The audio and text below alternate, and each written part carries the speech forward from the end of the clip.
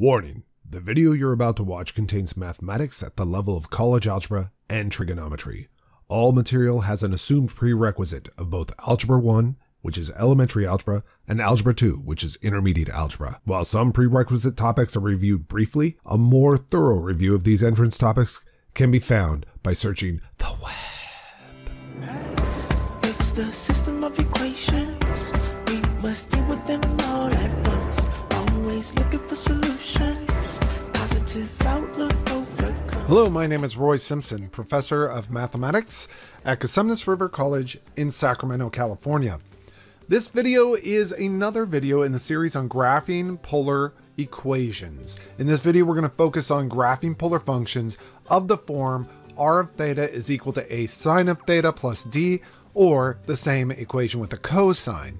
These are likely the most popular forms of polar functions that you will see both in calculus and also in pre-calculus and in trigonometry. So these are the ones I focus a little more on than the others. The others get a little bit either simpler or more complex, but these are right smack dab in the middle as far as difficulty level. The technique to graphing this style of function is the same as how I've been graphing the other polar functions. So let's go ahead and tackle this here. And by the way, I also have written this slightly backwards. This is how most authors would write a polar equation. R is equal to constant plus constant times trig function. In trigonometry, when you graph trig equations, it's always the other way around, or should be. And so in this case, I'm going to graph in the Cartesian coordinate system, y is equal to 2 times the, what are we dealing with? Cosine of x plus 4. That's generally how I like to write my equations, especially in the Cartesian coordinate system, mainly because I read things from left to right, and that's the best way to set these functions up for success for graphing. Now, to remind ourselves of how graphing works in the Cartesian coordinate system, we know that 2 would be the amplitude of our function, and 4 would be the vertical shift of our cosine function. And so I will go ahead and take my time, not a lot of time, just enough time to really get a good idea of what this curve looks like and get a decent graph of it going. Now, if you're one of my students, you know that I always start with the vertical shift. This is y equals 4. And then normally I would plot the phase shift and all this other stuff. There is no phase shift. There's no adjustment to the period or anything like that. So this is just going to be the regular cosine curve, and it's not upside down. So I'll go ahead and graph the regular cosine curve. You know, to be super accurate about it, just accurate enough. And we know that the y-axis is right there. And let's see, the amplitude is 2, the midline is 4, so the maximum is 2 plus 4 or 6, and the minimum is 4 minus 2, which is 2, and therefore the x-axis, and this is very important, the x-axis is down here. It is incredibly important, in fact, that you are accurate as to where your x-axis is in this situation. Now you could label your angles here. So remember that this is the angle of 2 pi, and this is the angle of pi, and this is the angle of pi over 2. And now what we'll do, obviously this is the angle of 3 pi over 2.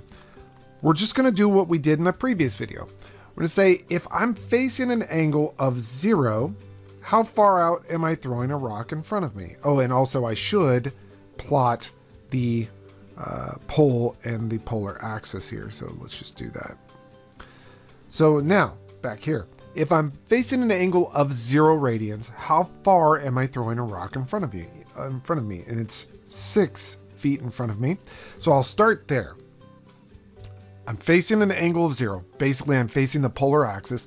I'm going to plot a point 1, 2, 3, 4, 5, and 6 units in front of me. There we go.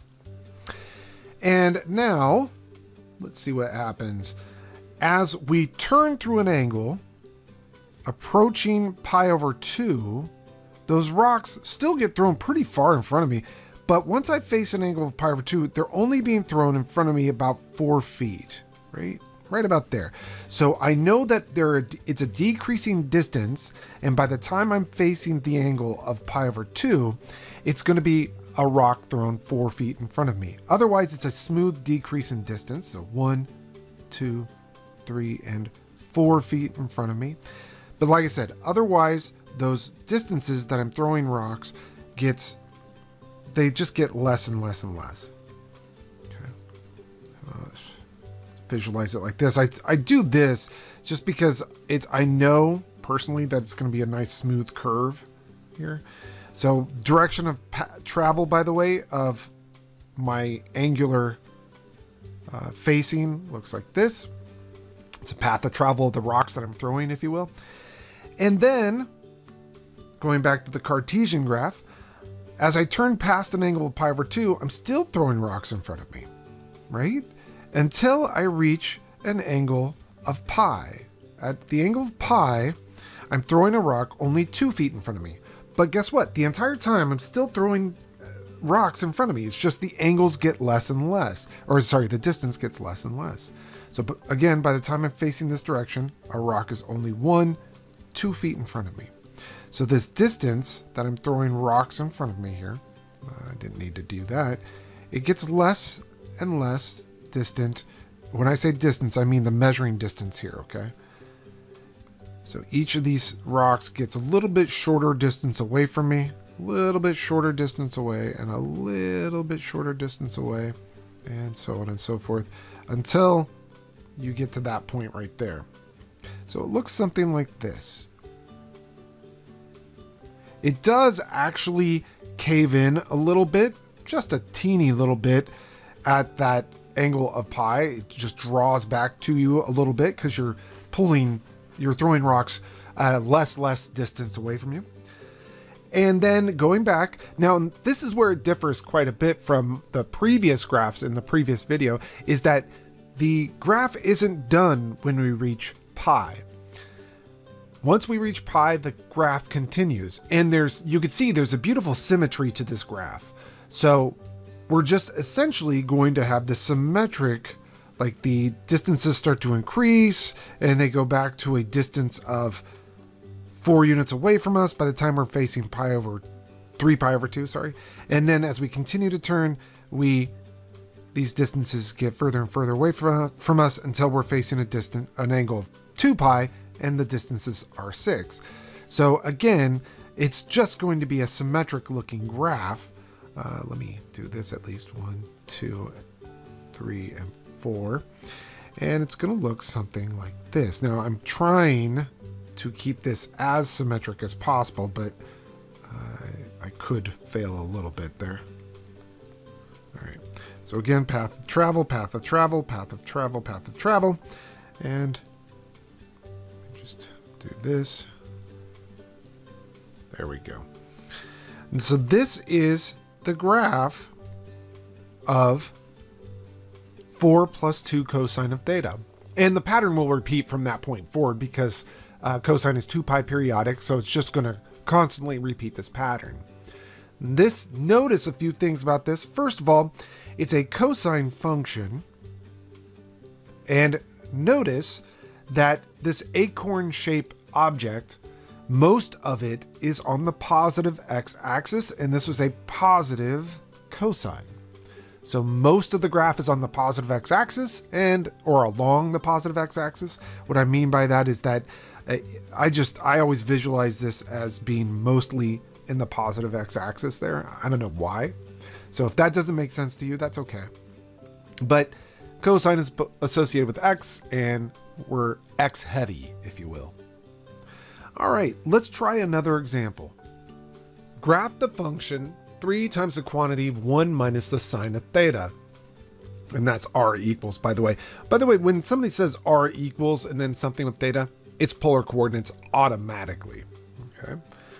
So let's graph that function. The first thing I'm going to do is actually rewrite it. I'm going to rewrite it as r is equal to 3 minus 3 sine of theta. That's just a safer way to write that. And then I'm going to graph its Cartesian coordinate sister over here. Y is equal to negative 3 sine of theta plus 3. I just like to write it in that order. They're actually the same functions. I just write it in a different order there. And we'll go ahead and graph in the midline. This has been vertically shifted up 3 units, and it's an upside down sine with amplitude 3. So I'll pause the video and graph that very quickly. So there's our upside down sine function. Oops, and it's supposed to be sine of x. Sorry about that. There's our upside down sine function. It's been lifted up 3 units. And we're going to go ahead and draw in here the x-axis. Now, because the amplitude of this function is actually 3, and it's been lifted 3 units, we know that the maximum will be at 3 plus 3, or 6, and the minimum will be at 3 minus 3, or 0. So we know where our x-axis is. It's just right there. Oops. Let me get rid of my ruler, because otherwise it'll have me right on the ruler the entire time. There's our x-axis. And now I'll just label these points. That's pi. Here's 2 pi. This angle will be representative of 3 pi over 2. And there's pi over 2 right there. Now I will go ahead and plot my pole and the polar axis. And do the same thing I've been doing all along. When I face an angle of 0, I'm throwing a rock in front of me 3 units. And as I turn, those rocks get closer and closer to my feet until at an angle of pi, they are directly at my feet. So let's see how that looks over here. Let's see, I'm facing an angle 0. I'm going to throw a rock in front of me 1, 2, 3 feet. And then by the time I've turned over to an angle of pi over 2, the rock is at my feet. And it'll be a nice smooth curve. It's just these rocks, the distances just get a little bit less and less and less and less and less and less and less. You can measure out these distances if you want to. They are actually getting shorter and shorter and shorter. It's just not easy to see, but they totally are. So let me go ahead and give this path of travel here, just like this. And then we'll go back. Now we're facing an angle of pi over 2. What happens? Well, as I turn past an angle of pi over 2, oh, how nice. I start throwing rocks in front of me again until I'm facing an angle of pi, and those rocks are 3 feet in front of me. Okay. Well, let's see what happens.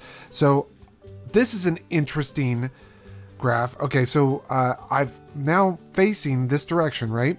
And as I turn through the angles, here, I'm going to throw rocks in front of me again. So this curve kind of does this weird bounce right there. And by the time I'm facing the angle of pi, I have a rock 3 feet in front of me. Let me make sure that looks like the same distance. It kind of doesn't, does it? So maybe right about, I guess that's okay. So again, I'm going to start throwing rocks in front of me as I turn through this angle. And by the time I'm facing pi, there we go. I have a rock 3 feet in front of me. So it somewhat looks like this. Trying to be somewhat accurate again. So this is kind of an interesting graph, right? Because what it did is it went around and then bounced here and went back. It's supposed to be symmetric, but my graph is not beautiful. I totally get that. Maybe I'll do it like that, so I can get a little symmetry in there. There you go. Not the best, but whatever. And then, as I turn past the angle of pi, I actually continue to increase the distance that I'm throwing rocks in front of me until I'm facing the angle of 3 pi over 2, where they're 6 feet in front of me. So this is interesting. By the time I'm facing an angle of 3 pi over 2, the rocks are 1, 2, 3, 4, 5, and 6 feet in front of me. So I'm increasing the distance that I'm throwing the rocks away from me until I get to this distance of this angle of 3 pi over 2. Trying my best to get a nice smooth curve in there that looks good. And there's my path of travel. And you could see what's actually developing here. As we turn past the angle of 3 pi over 2, now I'm throwing rocks in front of me, but the distances are getting shorter and shorter until they're 3 feet in front of me at the angle of 2 pi. So basically, I'll end here. And it's going to be symmetric. So I'm just going to graph this out just like that. And the angle, the path of travel. And we get a heart. That is actually, honestly, one of the most important curves in polar graphs right there. It's called the cardioid, which we'll mention that later on, but it makes sense that it'd be called a cardioid because it's a heart-shaped curve. But notice the way we graph that is the same way that I've been graphing all the previous polar curves. Just graph it in Cartesian coordinates and then go ahead and plot the points as if you're throwing rocks in front of you. One other thing I want to draw your attention to, again, like I have been, this is the sine function, which is associated with y. And notice most of that heart is in the y direction there, in the negative y direction, in fact. So yet little patterns that I just want you to pick up as we go through graphing. Let's try another example. And each one of these examples is given for a very specific reason. So let's go ahead and see what the reason is for this one. R is equal to 1 plus 4 cosine of theta. Now, if the pattern continues with what we've been seeing so far, this should be some type of curve where it's heavy on the positive x-axis. Let's see if that's going to be the case. All right, so again, writing this in Cartesian form, y is equal to 4 times the cosine of x plus 1. Well, let's draw that out. That's just a cosine curve, normal cosine curve, lifted up 1 unit and has an amplitude of 4. I'll graph that quickly. So here's that curve, y equals 4 cosine of x plus 1. It's just a cosine curve lifted up 1 unit, like I said earlier, but it has an amplitude of 4. Notice there's something interesting about this curve. It's the fact that it goes negative at some point. So that's going to be interesting for us. I'm just labeling the angles here because they'll be very helpful. All right. So let's start by plotting the pole. And here's the polar axis. Whoops, except it should be horizontal. Let me actually just use this for a horizontal line because that is a little more helpful, I think. All right, that out of the way, let's go ahead and start throwing rocks. Angle of 0, I throw a rock 5 feet in front of me. So I'll start there, and you could probably see the pattern at this point. I actually only worry about the axial angles or the quadrantal angles. 1, 2, 3, 4, and 5 feet in front of me. And then what I'll do is I'll just quickly get myself to the angle of pi over 2, the other quadrantal angle, or one of the other quadrantal angles. So again, throwing rocks in front of me, they'll get closer and closer to me until when I'm facing an angle of pi over 2, they're 1 foot in front of me. So I throw a rock a foot in front of me when I'm facing an angle of pi over 2. So basically like that. Otherwise, you have these rocks that are far away from you, but they get closer and closer as you're turning. So it bows in here. And maybe not that quickly. Something like this. Okay. So now I'm going to go ahead and connect up this dotted piece. It takes a little bit of experience to kind of see how this is going to go, because the reality is some people make really sloppy graphs. I mean, terribly sloppy graphs. And you want to be somewhat accurate here. And notice I'm not using technology at all as far as to get you to visualize this. All I'm doing is drawing by hand. That's exactly what I would expect my students to do, draw by hand. All right, now something interesting happens in a moment here. We're going to turn past this angle of pi over 2, and pretty soon after we turn past that angle of pi over 2, we're dropping rocks at our feet. So it really sucks to our, like as we start turning, like here's an angle and here's an angle and we keep turning. Eventually, and very quickly in fact, those rocks that we're throwing out approach our feet. So it's something like this. It just sucks into our, we drop a rock very quickly to our feet. All right, now what happens beyond there? We don't know what that angle is, and that's okay. After that very special angle, we then start throwing rocks behind us as we turn to finally face the angle of pi. And when we face the angle of pi, we're throwing a rock 3 feet behind us. Let me say that again.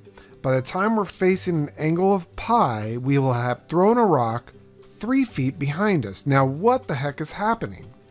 Well, as I turn past, let's just say this angle where I dropped a rock at my feet. Let's say that's this angle right here. Okay. So as I turn past that angle, so I'm facing this angle, I start throwing rocks behind me. I go past this angle, I'm throwing a rock behind me. And I go past that angle, I'm throwing a rock behind me. I go past that angle, I'm throwing a rock behind me. And by the time I am facing pi, I have thrown rocks all the way 3 feet behind me. So it looks something like this.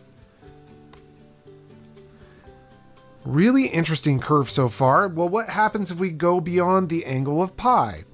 I'm still throwing rocks behind me until I get to this really special angle that's before 3 pi over 2. And here's where you can kind of use the symmetry of the situation, but I'm facing, so I started with facing pi and I threw a rock 3 feet behind me. Now I'm going to face here and I'm throwing a rock behind me. And facing this direction and I'm throwing a rock behind me, but it's getting closer and closer. And I'm facing this direction and I'm throwing a rock behind me, but this time it's super close. So you can see the path of travel. It's very symmetric here. And eventually, by the time I'm almost facing 3 pi over 2, I'm not facing 3 pi over 2 yet, because that's, we dropped the rock at our feet prior to getting to the angle of 3 pi over 2. By the time we're facing 3 pi over 2, actually, we're throwing rocks in front of us again.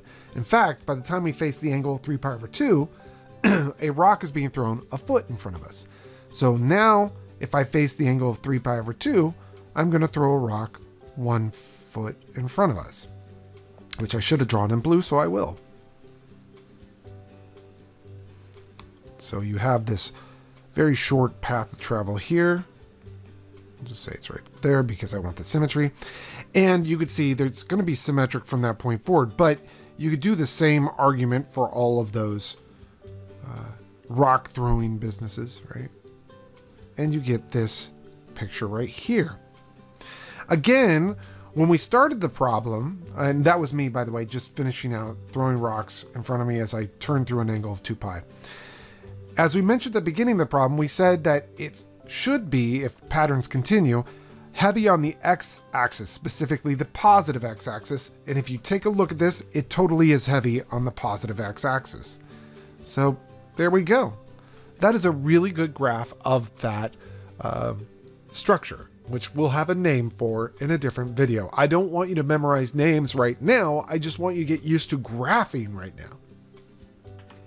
The final graph we're going to do of this type, which is the most important type, where it's some number plus or minus some number times sine or cosine, is this guy right here. They're all the same graphs. I just didn't want to continually do it like 57 graphs or some silliness like that. So we'll go ahead and quickly graph this. This is y equals 6 sine of x minus 3. This one differs slightly from the previous group only in that the constant is negative. So notice the first example we did, the constant was 4. Second example we did, the constant was positive 3. The last example we did was the constant was positive 1. So the question is, will that negative 3 really screw things up? I mean, I think this should be a positive y-axis heavy curve, but will that minus 3 just destroy the entire curve? Well, let's find out. I'm going to quickly pause the video and graph that 6 sine of x minus 3. And there we go, just using our prereq skills of graphing trig functions, we get to that point right there. That's a positive 6 sine of x minus 3. You can see that there are going to be times when we're throwing rocks in front of us and behind us. For the most part, we're throwing rocks behind us this entire time. So you could see, like, for example, when we face the angle of 0, we're throwing a rock behind us, throwing a rock behind us, throwing a rock behind us, throwing a rock behind us, and suddenly we drop a rock at our feet. This is well before we throw a rock far in front of us at the angle of pi over 2. So let's go ahead and graph a pole and the polar axis. And there we go. And so we'll start by facing the angle 0 and throwing rocks behind us. We start by throwing a rock 3 feet behind us. So let's go ahead and mark that out. I'm going to be somewhat careful about this because I could see the distances here are going to go from 3 to -9. So I want to make sure I scale things so they're not out of control. So facing this way, I'm going to drop or throw a rock 1, 2, 3 feet behind us. Okay. Now what happens? Well, as I turn to try to face the angle of pi over 2, those rocks are going to get closer to my feet, but they're still behind me, but they're going to get closer to my feet. But before I get to the angle of pi over 2, and by my graph, it looks like maybe a third of the way through. So basically, by the time I'm facing maybe this direction, I drop a rock at my feet. But prior to that, I'm still throwing rocks behind me. They're just getting closer. So it might look something like this. That's the path of travel of the rocks that I'm throwing out there. Now what happens? I'm still not facing pi over 2. I still have to increase my angle, but as I go past that point and rotate, my rocks that I'm throwing out there are going out in front of me all the way to 3 feet in front of me. So by the time I'm facing the angle of pi over 2, I have rocks that are 1, 2, 3 feet in front of me. So I'll say this is 1, 2, and 3 feet in front of me. And it's going to basically have that same look to it because, well, it's the same distance out there and everything. Okay, well, so far this looks kind of weird. Let's see what happens. Again, as I turn past the angle of pi over 2, I'm still throwing rocks in front of me until I get to an angle that's near to pi, but not pi, and I start dropping rocks at my feet. So again, by the time I get to an angle that's near to pi, but not exactly pi, maybe facing that direction, I finally have dropped a rock at my feet again. So we're basically dropping rocks, getting closer and closer to something like that. Okay, so this is really looking weird now. This doesn't look right to us, right? You look at that and you're like, this is totally kind of a weird looking curve. And then you note, once you get past that angle, you start throwing rocks behind you until you're facing the angle of pi and they're 3 feet behind you. So again, I'm facing this direction and I start throwing rocks behind me and throwing rocks behind me. And by the time I'm facing pi, they're 3 feet behind me. So again, throw rocks behind me and so on and so forth. By the time I'm facing pi, they're 3 feet behind me. So I'm going to say it's like this, very symmetric. Get rid of this red here. Okay, so something magical is happening because there is some symmetry going on. And then the bulk of it happens at this point. As I turn past pi, I continue to throw rocks behind me until I get to 3 pi over 2 and they're at 9 feet behind me. So by the time I'm facing 3 pi over 2, I'm throwing a rock this way, 3 feet or 9 feet. So here is 1, 2, 3, 4, 5, 6, 7, 8, and let's just say that's 9. Let me zoom out. Yeah, okay. So as we turn, remember, we're turning past pi. So we're facing this direction, and then this direction, and then this direction, so on and so forth. And by the time we face directly southward at 3 pi over 2, we're throwing a rock 9 feet behind us. And that's a slow growth of distances. It's not like all of a sudden you threw something 9 feet behind you. So everything's slowly growing to become this distance of 9 feet behind. So here's the path of travel. And you might expect, and you'd be absolutely right, that there's this symmetry, so it's just going to continue this pattern and be the same on the other side. There we go. Now, a lot of people, when they teach this, they build out tables of values, but I don't think that's very helpful. What you need is to develop a graphical, intuitive sense of how things work. And part of that is noticing, again, we started this problem saying, well, we want this to be, I think, heavy on the y-axis, the positive y-axis, and look, it is. So that -3 really didn't change the graph. What it did was change where we start graphing, but in reality, the graph of 3 plus the sine of theta would be the same exact graph. You would just start graphing at a different point than where we started graphing. In fact, you would start graphing here instead of here. But that's the only difference between those two graphs. It's just where you start. There you go. There's a full graph of that. So we've done all the graphs that are of the form a plus or minus b sine of theta or cosine of theta. And those all get different names that we'll name in a later video. It's the system of equations. We must deal with them all at once. Always looking for solutions. Positive outlook overcomes obstacles getting in our way. Cause affects more than we can sometimes see. Things for what they are and work together until you feel at peace. Says, listen close. Don't talk too much that isn't kosher. You may really hurt inside. It doesn't justify you to speak too loud and cry.